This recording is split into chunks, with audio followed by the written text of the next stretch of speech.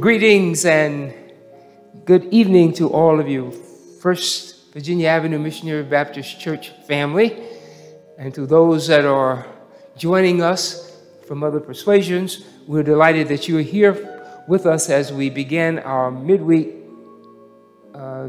Bible study. We have a brief program that goes on, or it takes place with the devotions. First, we will have selection from the praise team under the direction of Brother Louis Lipscomb. Then we'll have prayer and scripture from our deacons, another selection, and then we will deal with the study of a lesson, and we're using the Sunday school lesson, which is for June 12. So we ask that you pray with us as we go through this evening Bible study. Pray for Pastor Duncan, and we bring you greetings from him. And on behalf of Pastor Duncan, we present to you the midweek Bible study for the First Virginia Avenue Missionary Baptist Church for this week. Thank you.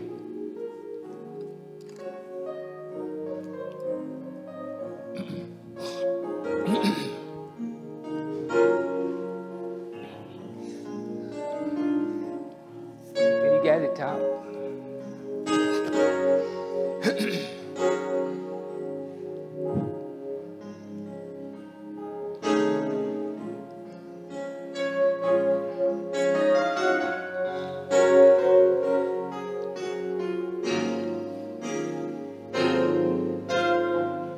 Can't you feel it?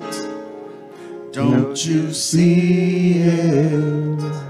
It's the presence of God in this place. The anointing of the Holy Ghost is the presence of God. Lifts every burden, destroys every yoke, kindles the fire of every living soul. Since Pentecost, your presence here. Now there is no fear. Can't you feel it? Can't you feel it? Don't you see it? Don't you see it? It's the presence of God in this place. The anointing of the Holy Ghost is the presence of God. Lift every burden, destroys every yoke, kindles the fire of every living soul. Since Pentecost, your presence near. Now there is no fear.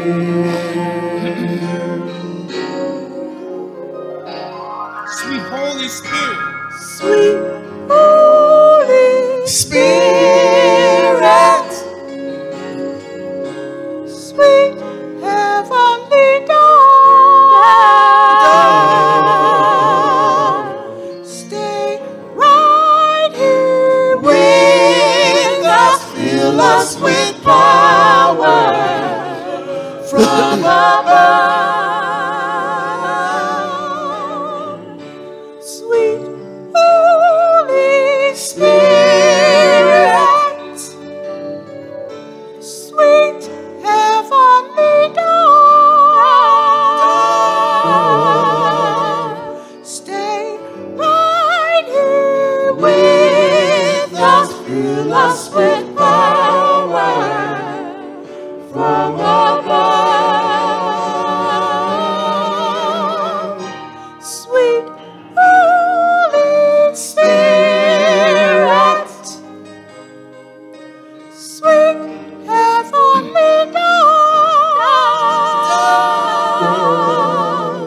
stay right here with us, fill us with power from above. Sweet Holy Spirit. Amen, amen, amen.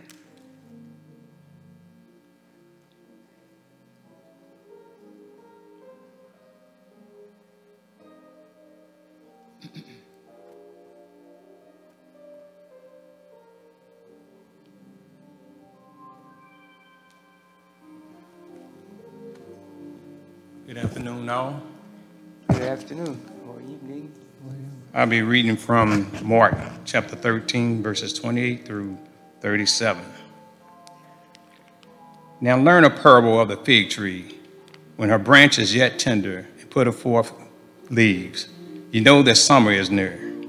So ye in like manner, when ye shall see these things come to pass, know that it is nay, even at the doors. Verily I say unto you, that this generation shall not pass till all these things be done. Heaven and earth shall pass away, but my word shall not pass away. But of that day and that hour knoweth no man, no, not the angels which are in heaven, neither the Son, but the Father. Take ye heed, watch and pray, for ye know not when the time is. For the Son of Man is as a man taking a far journey, who left his house and gave authority to his servants, and to every man his work, and commanded the porter to watch.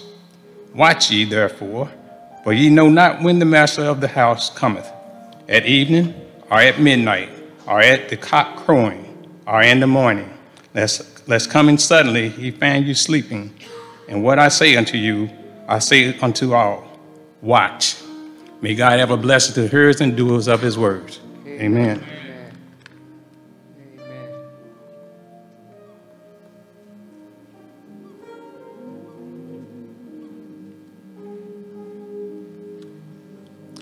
Good evening, saints. Good evening. It's prayer time. With all hearts open and all minds clear.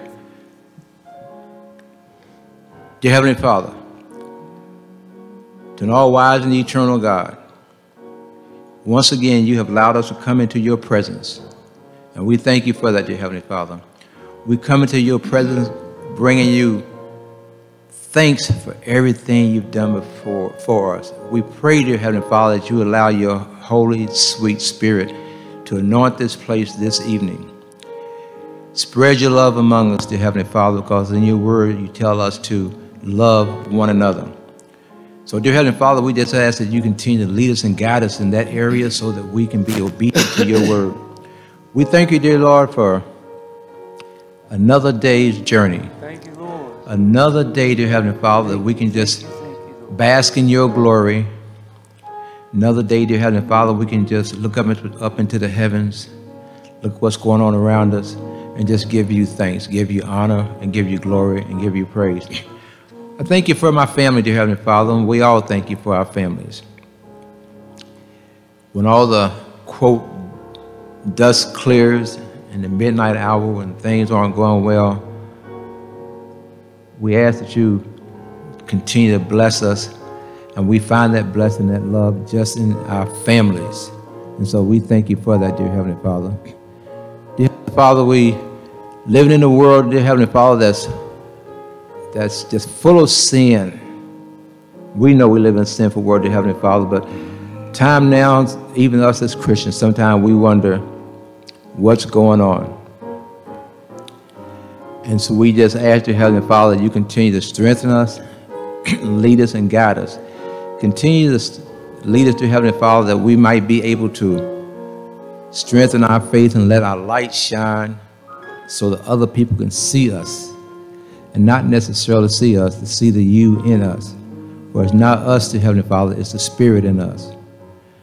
And we pray, dear Heavenly Father, we continue on, that we don't have fear, because we know, dear Heavenly Father, you rose, when you rose with all power. And we know you have not seen the righteous forsaken, nor seed begging bread. And so, as the song is saying, dear Heavenly Father, hold back the night. just give us the strength to go on. Give us the strength to go on to do that which is your will. And we pray, dear Heavenly Father, when it's all said and done, that what we have done and said on this side is pleasing and acceptable in thy sight. Dear Heavenly Father, we ask a special prayer for this church. We will soon be celebrating the mortgage burning. And like the pastor says, sometimes these blessings only come every once in a while, dear Heavenly Father. So we just want to thank you for allowing us to be able to stand in your glory and just give you thanks for what you've done for this church. Thank you for our pastor, Pastor Duncan, who has led us in that effort, dear Heavenly Father, and giving you, God, all glory and all praise for everything that we've done. Thank you for all those who have worked in the vineyards to make these things happen. Now, dear Heavenly Father, we continue to go on. We ask that you forgive us of our many sins. We have all come short of God's glory. And sometimes, dear Heavenly Father, we've been down. But instead of punishing us and keeping us down, again, we just ask you, hold back the night. Just give us another chance, dear Heavenly Father, to get it right.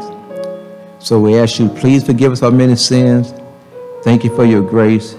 Thank you for your mercy. And dear Heavenly Father, we just say this, that for any praise you ever come our way, we will be careful not to take any glory whatsoever, but to give you honor and glory and all praise. These and all other blessings we ask in your holy and righteous name, dear God. Amen. Amen. Amen.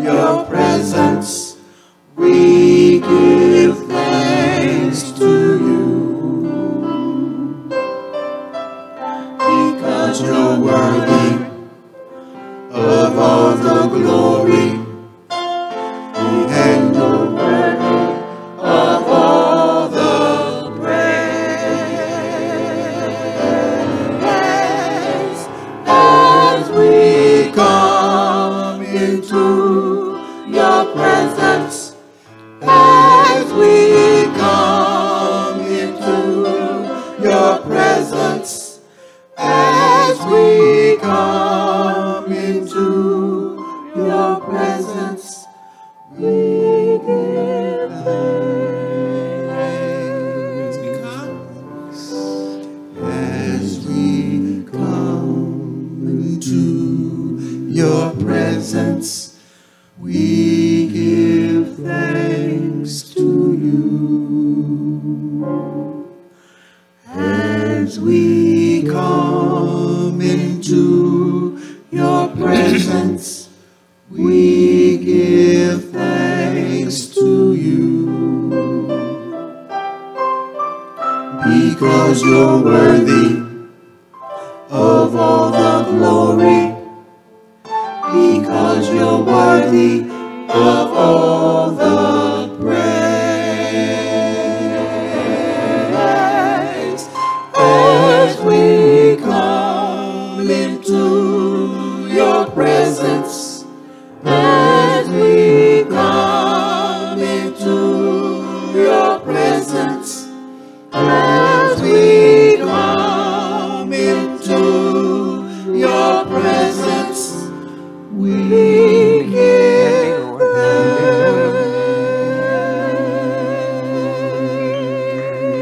Amen. Amen. God bless you. Come into his presence.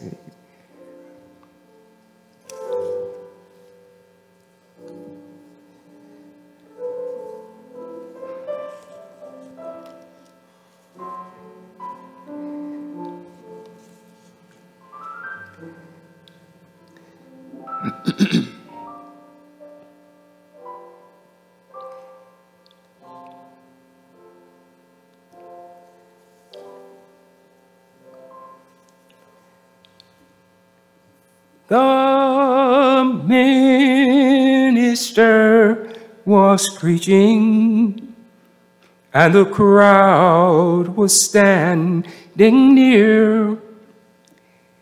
The congregation was singing a tune in a voice that was loud and clear. You know, the crowd that stood around him, they were crying, I could plainly see, for the song that they sang was touching. They were singing, nearer, my God, nearer to thee.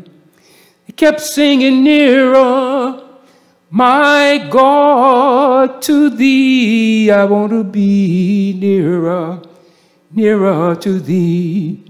They kept singing, nearer, my God, to thee. I want to be nearer, nearer to thee. They kept on singing, nearer, my God, to thee, nearer, nearer to thee. I want to be nearer, nearer to my God, to thee. Songs have a feeling. There's a story in every song that we sing. Songs have been known to lift heavy burdens. If all of our troubles to God we truly bring. And if you are a Christian, you ought not be ashamed to lift up your voices and sing in my Jesus' name. We ought to be glad to sing, nearer, nearer, my God, nearer to thee. They kept singing, nearer, my God, to thee. I want to be nearer, nearer to thee. They kept singing, nearer, my God, to thee. I want to be nearer, nearer to thee. They kept singing, nearer, my God, to thee. It's nearer, nearer to thee. I want to be near to my God, to thee. Greetings again, and welcome to First Virginia Avenue Missionary Baptist Church Midweek Bible Study. Our Bible study tonight is a continuation in the book of Isaiah. We were in Isaiah last week for a Sunday school lesson. And today the topic or the subject for discussion comes to us from Isaiah chapter 49, verses 1 through 11. And the title of the lesson, God Foretells Redemption.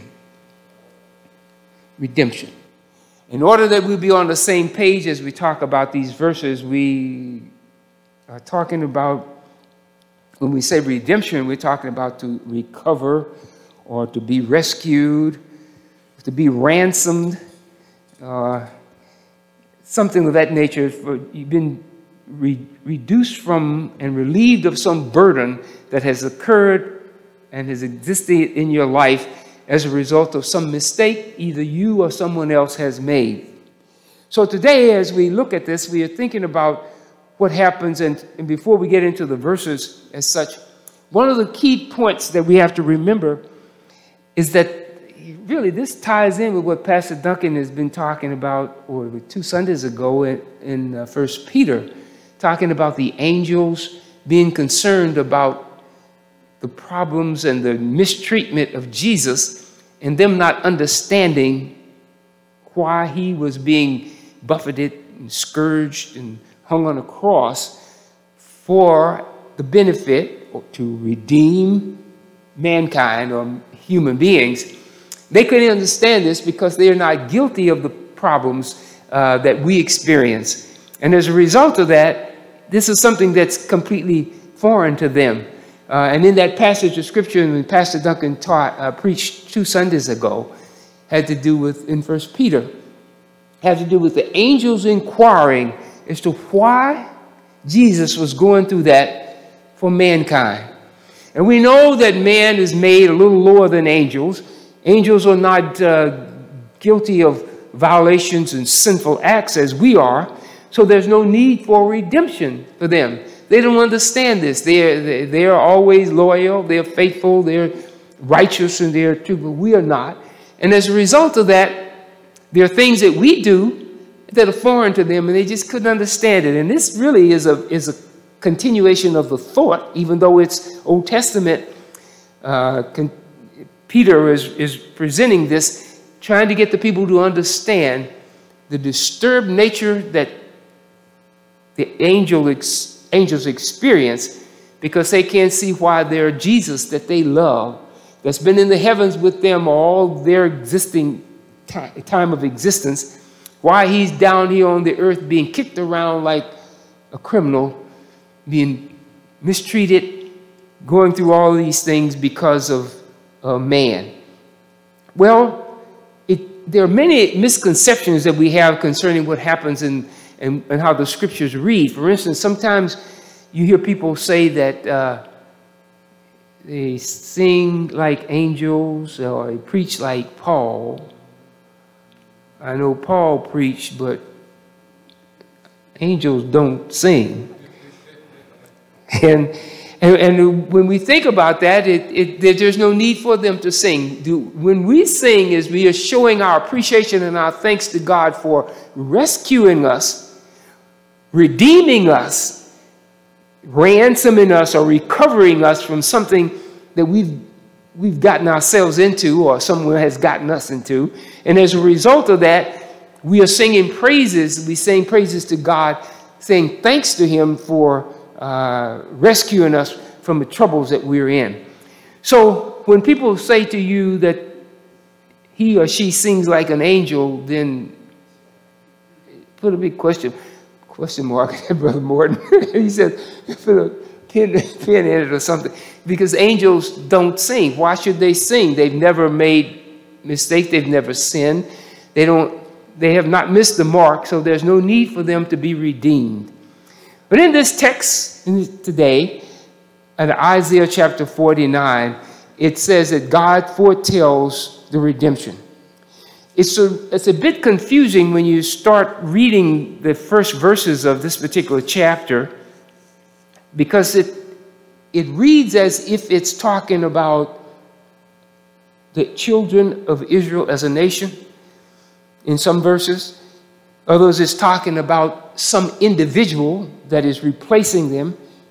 And this is actually what takes place, but ultimately the situation or the picture that's being painted in this text has to do with the redemption of mankind by none other than Jesus Christ, the only one who's sinless and able to perform the kind of acts that are necessary to rescue, to redeem, and to restore us when we've fallen or when we've missed the mark.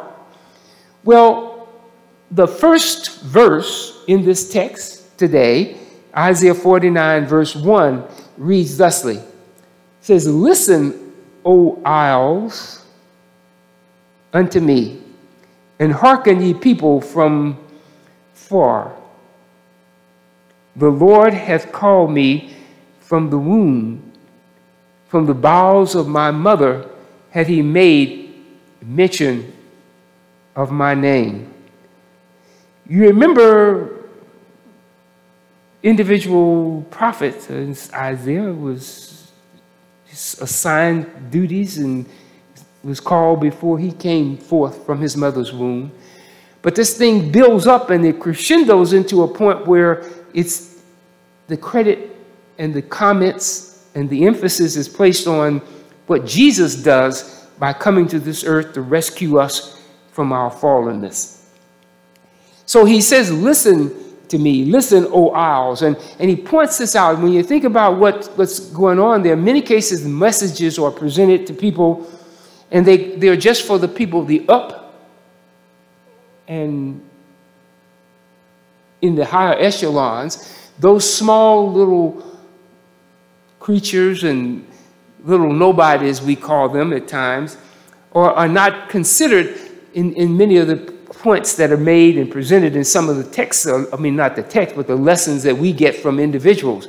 But here he wants them to know that this message that comes from God through Jesus Christ and his rescue of us doesn't leave anyone out. All the little islands, we get all the continents on the globe, and every little island, whether it looks like nothing other than a speck on the map, it is to be included because God's love does not exclude any of his creation.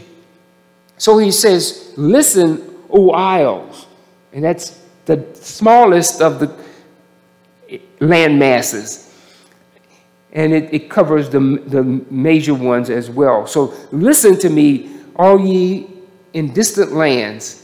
Pay attention, who are far away.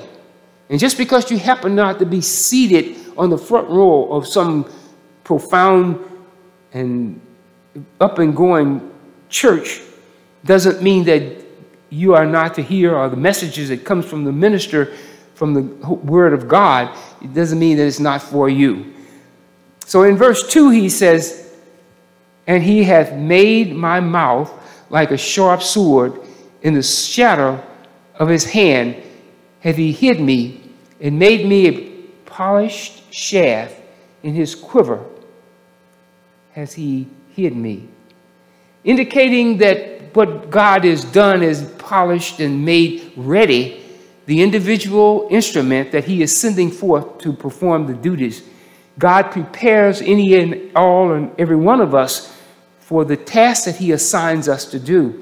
It's up to us to apply ourselves and to use what he gives us in order that we might accomplish the things that God wants us to accomplish. As we all know, the Hebrew people, or Israel, as it points out in these verses in this text, is talking about Israel, and he keeps making comments, Isaiah does, about Israel, and it's confusing as to whether he's talking about the nation of Israel or an individual who is a resident of the nation of Israel. So the point is that he's just using the nation as such, because that is the title, the group of people that the individual is from. Even Jesus Christ came into the Jewish family, was born into the Jewish family. So the point is that since the Jewish people were God's chosen people, or they are God's chosen people, to present the message of God to the world was the assignment and the reason God chose them. They were to receive the message from Almighty God and then to share it with everyone around about them. But they dropped the ball. They failed to carry through on things. So then we could say that God repented. And what we mean by God repenting, not that he has sinned, not that he's done anything that's wrong, but when the Bible talks about God repenting, it means he executes another option. Here we are in a situation where God is, if you're on the football field, you know, and for some reason the play that has been called is broken because the defense either anticipated it more greatly or larger extent than that you were anticipating. So you execute another option or another plan. And this is exactly what God does. And this is when the Bible says that God repented, it means that he executes another option. His message and his program will go forward. And he'll use me and you if we allow him to. If we are stubborn and disrespectful and disloyal and we don't want to be used by him, then he doesn't go to the back room and pout and say that my plan didn't go over and I'm defeated today and we have to go back to the drawing board and come up with another plan for tomorrow. He just executes another option. And so that's what he always does. And in this case, and this is why these verses are a little confusing, because he is saying he has brought forth a man, an individual, a single entity person to carry on the message, since the children of Israel have dropped the ball and they didn't carry on in the manner in which they were instructed and the way they should. And when we think about that, we have to compare what happened to the children of Israel with what happened to us as a people of color in this country. The information is that approximately 200 years existed or occurred when we as a black people, the Negro people, were in slavery in this country. It was as if there was no way out. Everything they did or thought to do, there was always something that interfered and stopped their progress. But what was a common thing among them was that when they had messages to get out, when they were restricted to communicate with their fellow workers, the master didn't argue about them singing. And the fact remains, even to this day, is because he doesn't understand the message and song that gets communicated between a child of God and God himself. And here they are in the fields, or cotton fields, or the cornfields, and wherever they are, and they want a message out. They would start singing. There's going to be a meeting tonight. Anything, to get the message out that things are going to take place.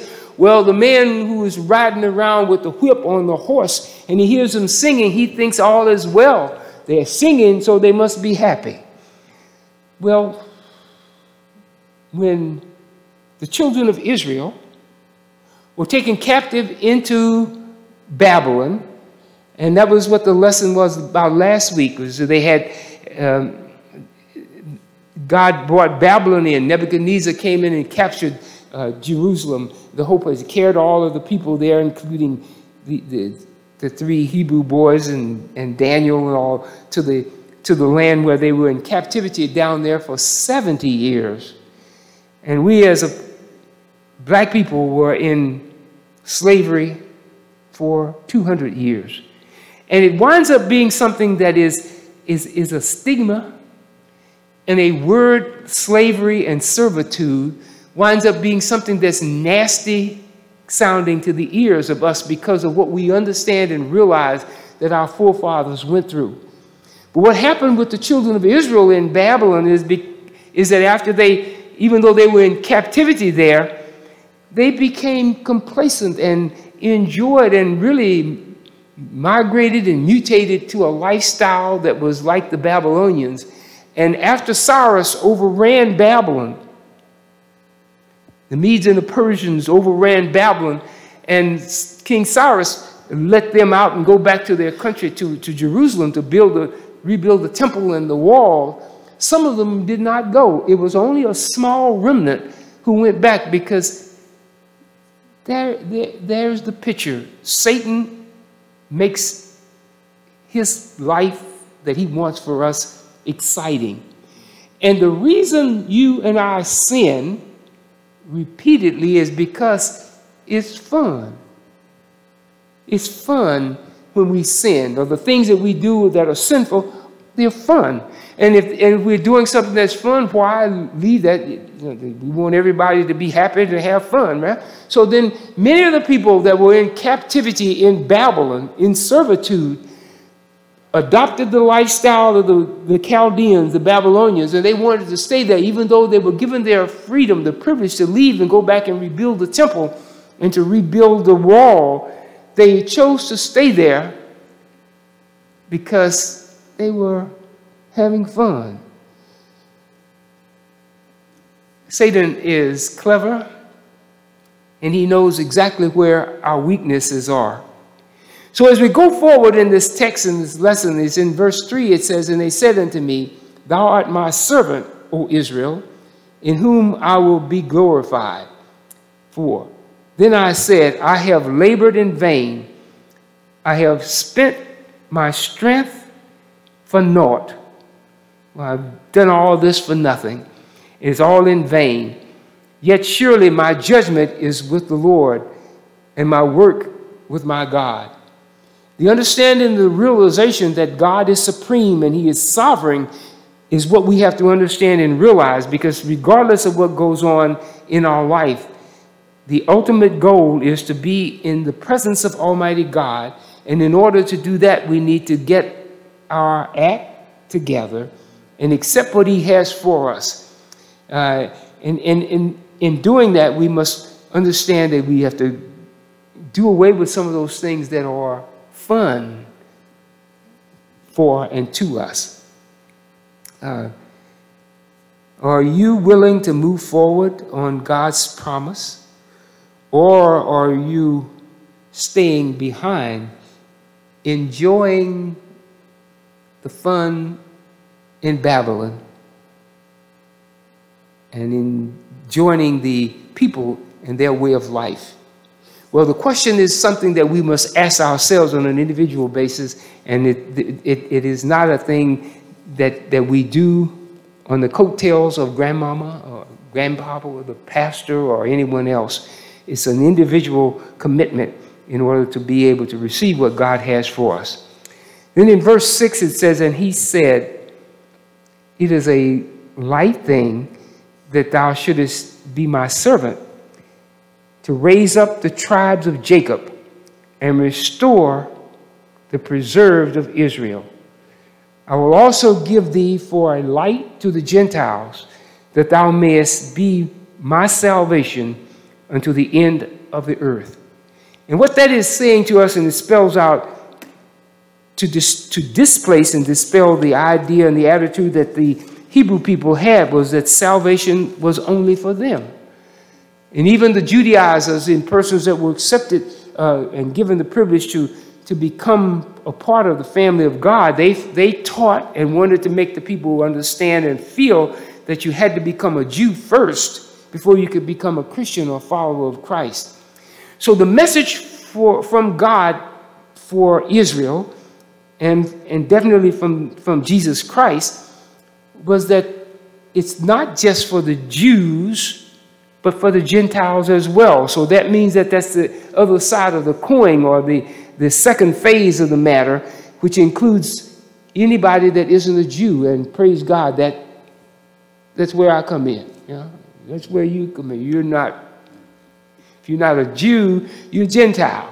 And whatever the nationality, heading, or title you may wear, if you are not a Jew, you're a Gentile. And the scriptures say that the message of God, the love of God, and the desire of God is that we are to be included the Gentiles as well as the Jew, to receive the light that is designed and prepared by Almighty God for all of his children.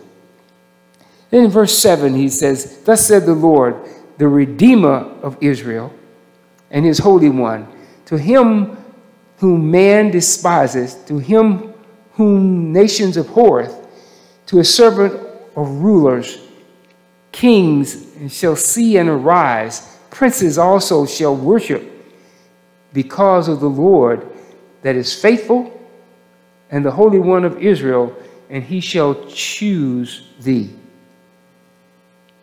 No one is left out. Within the Jewish segment, within the Gentile segment, as he talked about at first, the little owls or the little I's, the big U's, everybody is to be included. He's not excluding anyone, and he wants everyone to realize and understand that the message and the love of God includes all of creation. And there again is the thing that was one of the confusing parts with the angels. The angels were created by God, and it's another myth that we get from them in greeting cards. At certain times of the year, you may have gotten a card where there's a little baby with diapers with wings. Don't. God didn't make any, there is no infancy angels. He created them. When he created an angel, if he created it 6'4", 199 pounds, that's the way they'll be forever. There's no baby angels that grow up. We grow up from infancy through adolescent, youth, and in adulthood. But that's because of sin that's entered, and that's the manner in which we are repopulating the earth. But the angels don't follow through with that. Another one of those confusing things, and then we carry it forward. And I don't know whether we would call that satanic, that they make greeting cards with little baby angels with wings, but it just ain't true.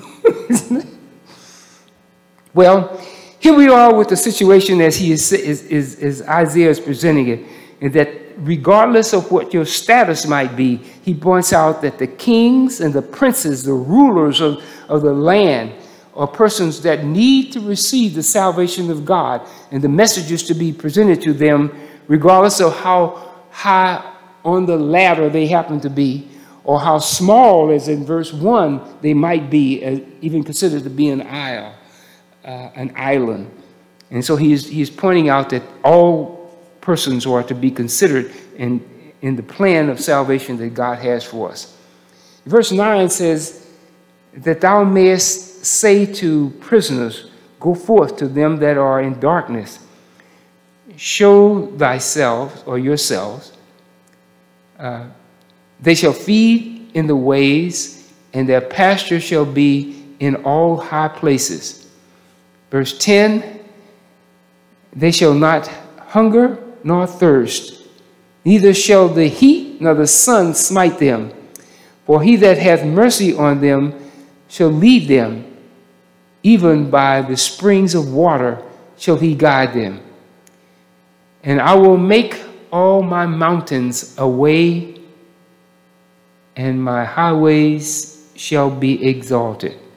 He is pointing out to us that wherever you start, whatever is before you, God is going to prepare and pave the way in order for there not to be pits and valleys, but that you will be able to sail through smoothly on the plan that he has for your life. So in other words, he says there that the valleys are going to be built up. So the highway that you travel across, you won't have to go down in the depressed section, nor do you have to worry about scaling the highest mountain, because the highway, he says, is going to be on a level plane. And isn't that like someone who loves you, who designs a pattern, even the road that you travel on your way to eternal life with him?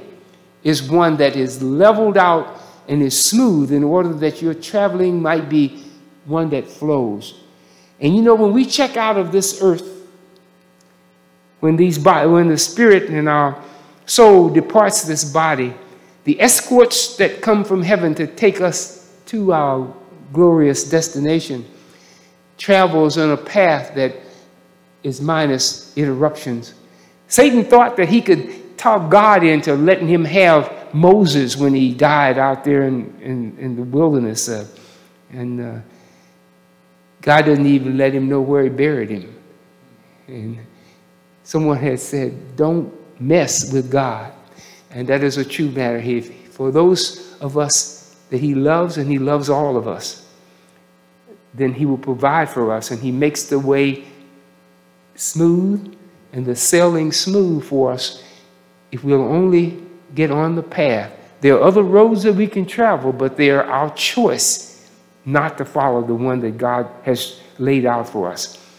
And if we are smart, if we are wise enough to understand what is offered for the future eternally, we can be the recipients and the beneficiaries of a smooth sailing, traveling road, minus valleys and mountains, on our way to eternity with Almighty God.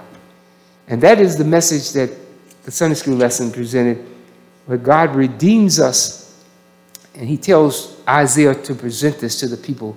Regardless of where you are, if you can turn your life around and head in the direction that he has planned for you, the redemption that he has for you is one that will give you a road that is smooth for traveling, and it is eternal.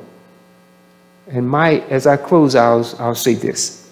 You may have heard me say this before, but eternity it blows my mind to think about it. But sometimes I can grasp in stories what helped me to get over the hump, so to speak, and levels out some of these traveling paths. And this has to do with eternity and how long that happens to be. If we had a little bird that was commissioned to take every grain of sand from every beachhead on the face of the earth to heaven, and he could pick up only one grain of sand at a time, and it would take him 100 years to travel from earth to heaven with that one grain of sand, and drop it off and then come back and get another. By the time he emptied every beachhead on the face of the earth, eternity would just begin. I don't know about you, but I'm anxious, can't wait. We don't have to worry about the adjustments of the weather or anything. Just follow Jesus around. So God foretells redemption, and even when we have fallen into the clutches of Satan, off the path that God designs for us, he is faithful and just to redeem us if we'll only believe. That's the lesson for tonight. God bless you. Okay.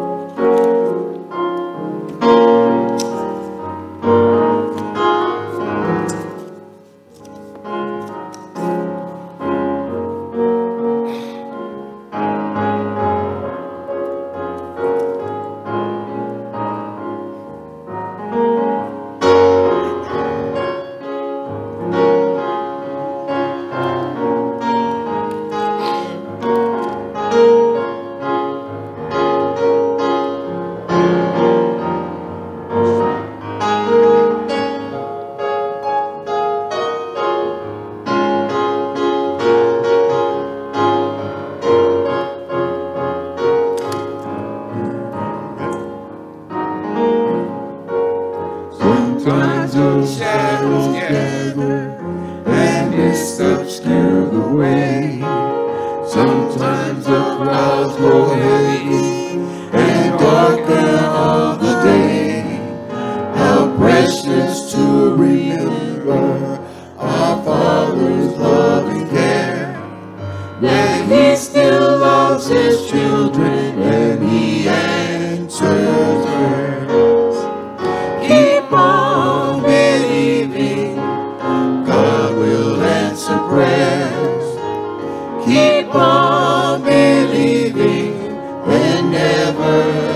despair. Though you be heavy laden and burdened down with care, remember God still loves you and He answers prayer.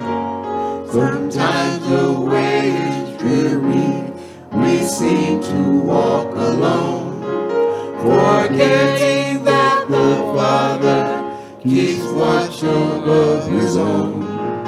How many needless sorrows the faithless have to bear, for God still loves His children and He answers prayer.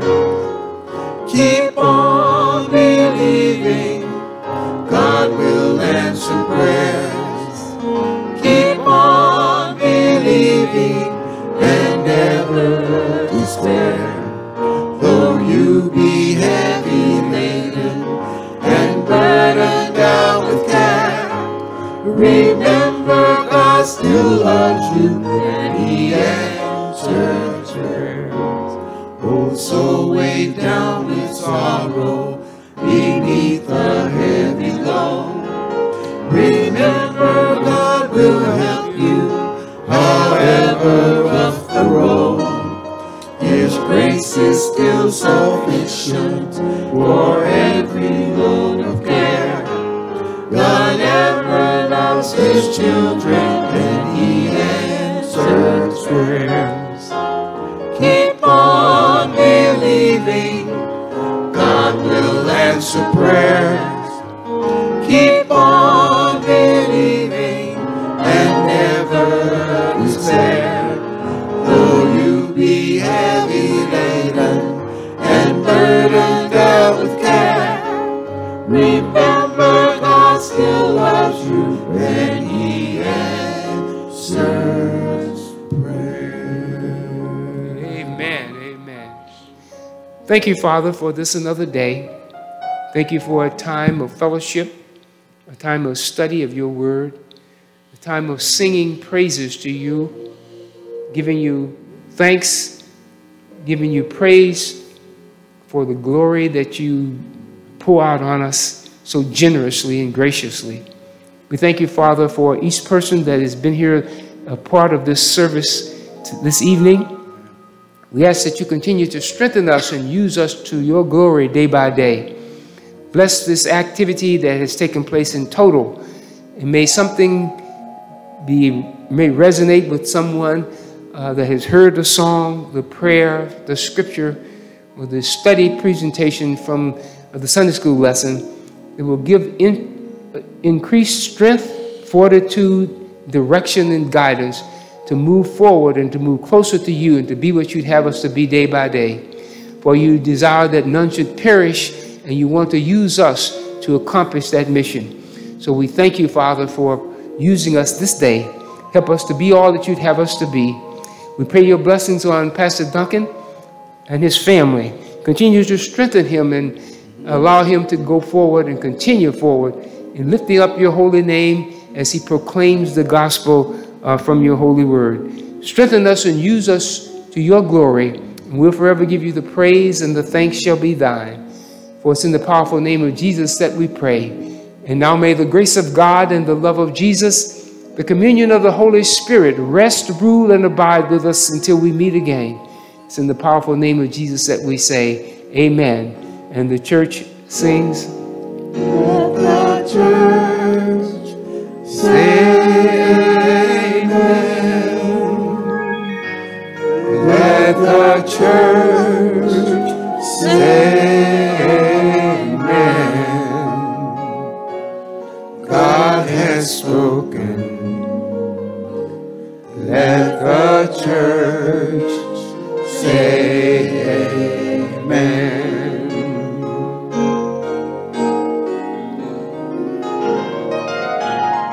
Let the church say amen.